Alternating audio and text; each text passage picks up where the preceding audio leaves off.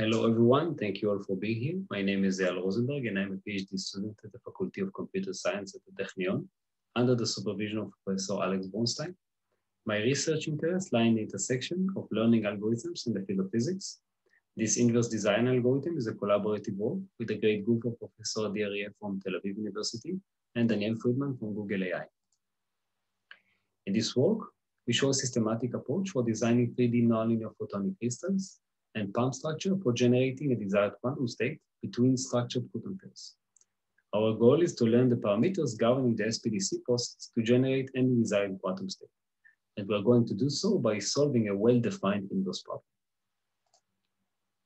SPDC is a second-order nonlinear process where one photon from a strong pump field in a nonlinear material with high second-order susceptibility spontaneously splits into two daughter photons called signal and idle. The process conserves energy as well as momentum, whereas momentum mismatch may be compensated by periodic polling of the crystal. The fact that the photons in this process are always created in pairs makes them useful for single photon sources, as measuring one photon heralds the presence of the second photon. An even more interesting use of these sources is the fact that the photons created are naturally entangled in various degrees of freedom. Furthermore, this process is simple to implement, works at high rates at room temperature with relatively standard equipment, making it a very popular process for creating qubits for quantum applications. Introducing structure into the SPDC can be done using either structured pump by SLM or using specially designed crystal with custom pooling. This is very useful for generating high levels of entanglement and generally for tailoring the output properties of the biphoton state, showing vast interest in the research community. Inverse problems is the task of calculating the unknown physical properties that characterize the system from a set of observables. It basically answers the question, what is the system designed for generating a required physical phenomena?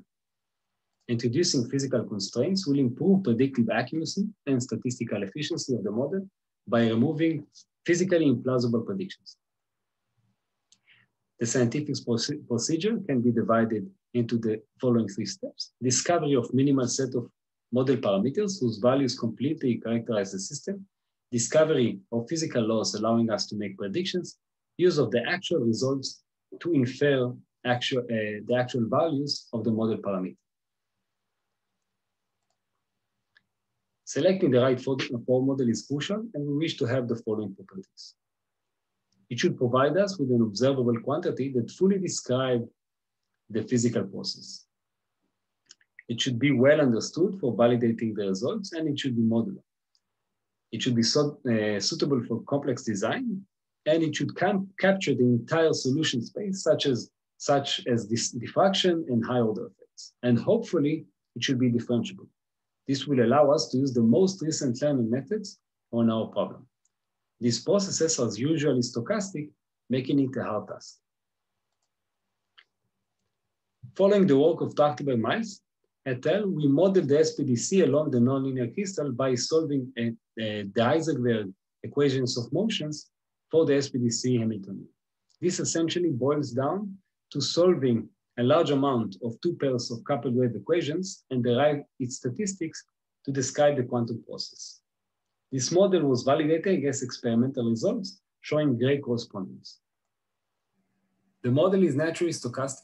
We've done a great deal making this model fully differentiable, and we integrate the model in our architecture. We solve the coupled wave equations via split step involving very large amount of quantum vacuum state injected as a random external node, allowing us to differentiate through the form model and apply any optimization methods for learning physical properties, completely overcoming the inevitable stochastic nature of the model. Through the nonlinear coupling coefficient, we see how we can actually control the spatial degrees of freedom and engineer high level of entanglement. We see that the responsibility can generally be given to the pump or the crystal, and learning them together allows us for more degrees of freedom in the implementation. The parameters we learn can be general as we want, up to any resolution given by the technology. Then they can be experimentally implemented using SLM and three-dimensional photonic crystal, thanks to exciting recent advances in this technology. Finally, we fully define our inverse problem mathematically. Our physical parameters are the pump and the nonlinear material, and they are related to the observables through a well-defined forward model.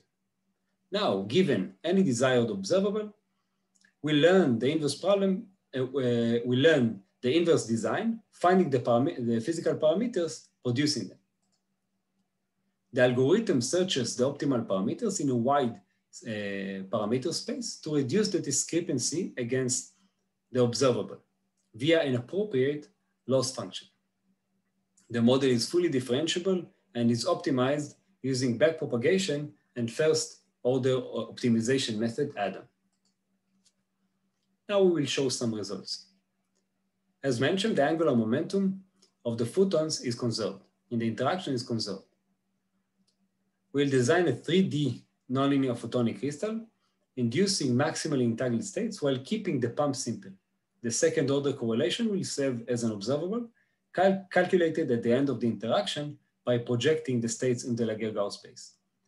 The discrepancy measure is taken to suit discrepancy between probability distribution, such as L1 and Kullback-Leibler divergence. In these examples, we take the pump to be a Gaussian, and we learn the 3D holograms that yields the coincidence rates obtained by the Q-treats and Q-quart on the left. Then we use the learned crystal and the given pump inputs to observe the approximated coincidence rates. The diagonal structure with uniform probabilities at the state subspace in line with our expectations. We now learn the 3D crystal hologram to produce Bell pair with signal and idler photons carrying equal units of orbital angular momentums with opposite signs. At learning, we take the pump to be Gaussian again, and the results in line with our expectations. Now, we hold the crystal hologram and change the pump to Laguerre-Gauss 0,1. While changing the pump, momentum conservation will result shifted correlation function, as can be seen. So we get a functional crystal acting like a switch, while the resultant coincidence rate agrees with the whole different quantum state.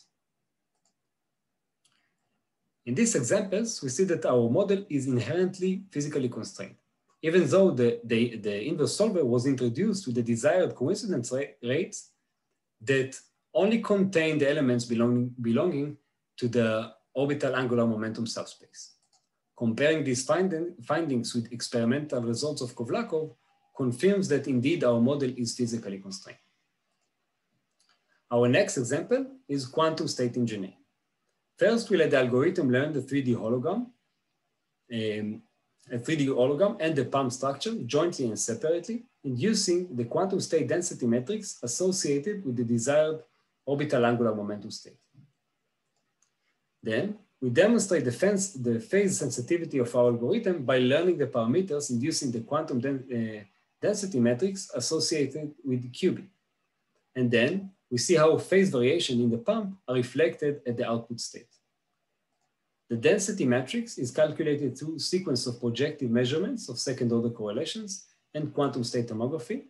And the discrepancy measure is taken naturally to be the trace distance. In the first example, we take the 3D crystal hologram to be a Gaussian, and we learn the pump structure that will lead the density matrix corresponds with the quantum states. Next, we show an example that we take two observables, the density matrix, as well as the coincidence rates, and we learn the crystal while taking the pump to be a Gaussian. Lastly, we learn the 3D crystal hologram and the pump jointly that we lead the density matrix correspond with the quantum state. We then use the parameters to observe the approximated density matrix, as can be seen. Comparing all three results, we see that the stability of the results learned confirms that the responsibility of engineering the quantum state can be generally given to the pump or the crystal, or given jointly to both of them. Our last example is phase sensitivity of algorithm. We start with learning the 3D crystal hologram that will yield density matrix corresponds with qubit quantum state specified above. The pump is not learned and is taken to be Laguerre-Gauss 0,1 plus 0 minus 1. Then we use the learned crystal and the given pump as inputs to the form model to observe the approximated density matrix. Interesting note, if we looked at the effective polling that was learned, we see that we get learned a superposition of Laguerre-Gauss 0, 1, minus 0, minus 1 by the hologram. That state will essentially result in eliminating the diagonal elements of the coincidence count rates as defined by our desired state. Our next step is to keep the parameters of the crystal and vary the relative phase of the pump to see how it is reflected in the output.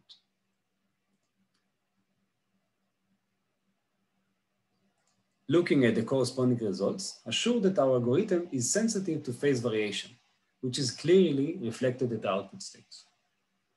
If we take a look at the last two examples, we see that the coincidence rates are very similar, although the way to distinguish the interaction is highly apparent at the imaginary part of the density matrix, which explains the importance of this observable.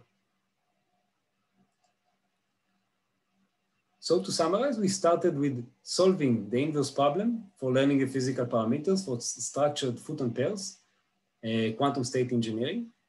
We are now extending the work to simulate and learn also spectral properties. We are also designing another algorithm that will learn a family of solutions. We are going to show correspondence of our results with interesting experimental results. And we will soon publish the code for the benefit of other research institutes that are interested in implementing our solution.